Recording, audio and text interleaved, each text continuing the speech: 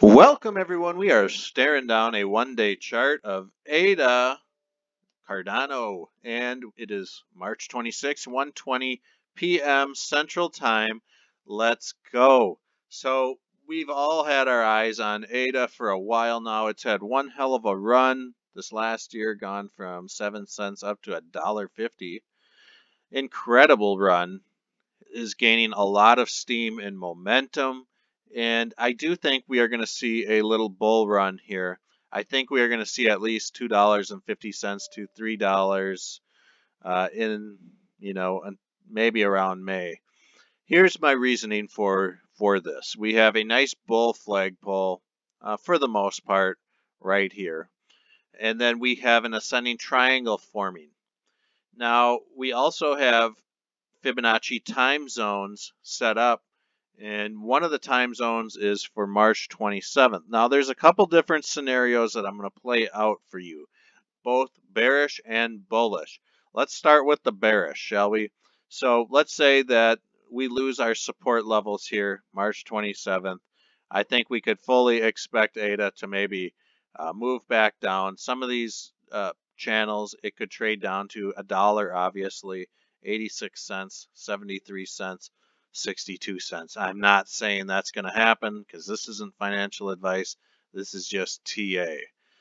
So the bullish scenario, if ADA decides that it's going to rip today or tomorrow, we could see the ascent up to possibly $2, possibly $2.30 by April 10th. Again, this is a one-day chart, so there's a lot of information packed into each of these candles. So we have a fairly decent idea of where this is going and what is actually happening with Cardano. Second, the second prediction I have, I think this is more likely, is we will see Cardano kind of do one of these where we fill out the rest of this ascending triangle. I think that we will come up to about $1.33 and maybe just kind of trade sideways still until at least April 10th. Now, at any given time, we could also come up and break this $1.50 line, and April 10th could signify a new high for Cardano, or something in that time frame. Within April 10th, usually a day or two, we could see a new high. And if you look at this, $2.35, if Cardano stretches out and touches the top of this resistance band on the shift pitchfork. So there is a lot to consider here. Let's just say this theory plays out, where March 27th we begin our ascent up to $2.36 on April 10th. There will probably be somewhat of a consolidation. That happens again, maybe down to the $2 level would be my guess. But here's where it can get kind of interesting. I do think that we'd come back up and test this $2.30 level again. But we do have every chance of breaking $3 by at least May. So that's my honest opinion on what's going to happen with Cardano. It's just gaining more and more popularity. I think Charles Hoskinson, there is a genuinely good man who does care about the planet and the whole ecosystem of cryptocurrency. I just don't see a whole lot of other people in the crypto space that share those same quality characteristics as Charles does.